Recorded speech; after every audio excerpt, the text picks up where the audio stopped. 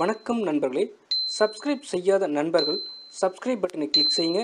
அப்படியே பக்கத்தில் இருக்கிற பெல் பட்டனையும் கிளிக் செய்யுங்க. உணவின்றி வாழும் ஏழை எளியோருக்கு தன்னார்வத்தில் தினந்தோறும் ஒருவேளை உணவு வாங்கி தரும் இளைஞருக்கு பாராட்டுகள் குவிந்து வருகின்றன. கோவை மாவட்டம் பொள்ளாச்சி பூர்வீகமாக கொண்டவர் சரவண பாரதி கண்ணன். சாதாரண குடும்ப பின்னணியை கொண்ட இவர் தனியார் நிறுவனம் ஒன்றில் பணியாற்றி வருகிறார்.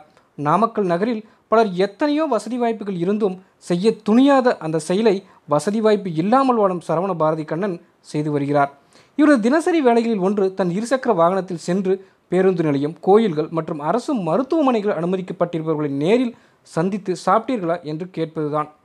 இப்படி கேட்கையில் இல்லை என்று கூறுபவர்களுக்கு மற்றும் பிள்ளைகள் இருந்தும் கவனிக்க ஆளில்லாதவர்களுக்கும் உணவின்றி பசியில் வாடுபவர்களுக்கும் மதியம் ஒரு வேளை உணவு வாங்கி கொடுக்கின்றார். தேடிச் சென்று ஒரு நாளுக்கு குறைந்தது 20 நபருக்காவது உதவி செய்கிறார்.